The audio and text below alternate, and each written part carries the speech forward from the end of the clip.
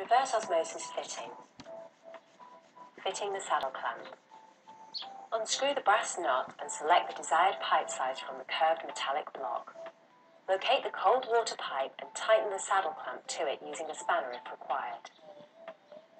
Turn the needle valve in a clockwise direction. This will pierce the pipe. This needs to be turned fully until you are unable to turn further by hand. The RO unit comes complete with 3 filters and a membrane that will require installation. First, remove any packaging that may be on the filters. The 3 filters are fitted in the pods from left to right in the following order: sediment filter, granular carbon filter, and carbon block.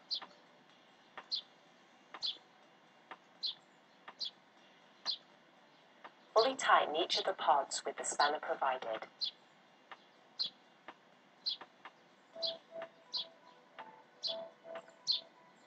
Installing the membrane. Locate the nut to the right of the membrane housing and unscrew the nut to remove the pipe. You may need to use the small spanner to remove the membrane housing cap. Fully insert the membrane into the housing. The large rubber washer on the membrane should be to the right as you do this. Once the membrane is in position, reattach the housing cap and the tube that were removed earlier. The reverse osmosis is supplied with an easy-to-fit waste kit. Simply attach the 2 sections to your household waste pipe and drill a small hole using the threaded valve as a template. Tap. Using a 1/2-inch drill bit, drill a hole in the sink or work surface where you would like the tap to be positioned.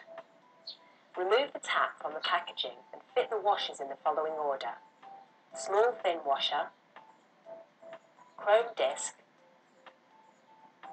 large thin washer.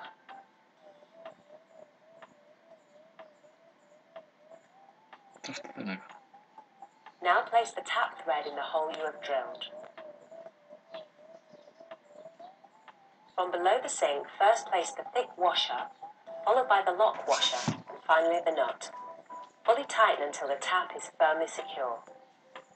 Connecting the water. Unscrew the nut on the right-hand pod. Push the nut and tube insert onto the tube from the saddle valve.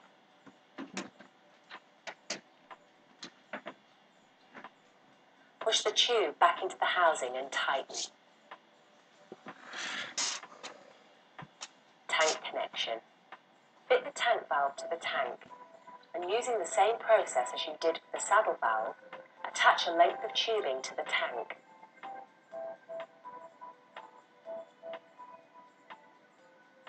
Locate the T-valve on the smaller final stage filter. On the top of the RO unit, attach the tank tube to this valve.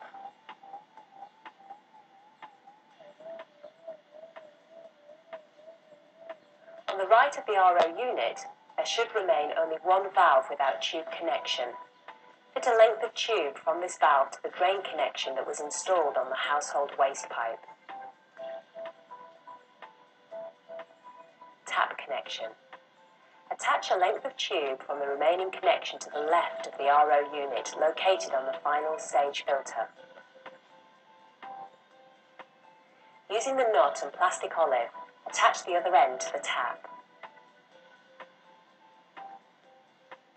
Fully open the saddle valve and also the valve on the tank. Your RO unit will now start to produce pure water.